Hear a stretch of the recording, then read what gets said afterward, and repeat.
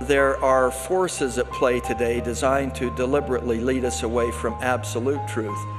Satan, the father of lies and the great deceiver, would have us question things as they really are and either ignore eternal truths or replace them with something that appears more pleasing. How might you find heavenly help? Be not deceived or give in to temptation. The way is simple. Through His servants, God speaks to us, His children, and gives us commandments. Obedience to commandments given to our prophet is a key not only in avoiding the influence of the deceiver, but also in experiencing lasting joy and happiness. The divine formula is rather simple. Righteousness or obedience to commandments brings blessings, and blessings bring happiness or joy into our lives.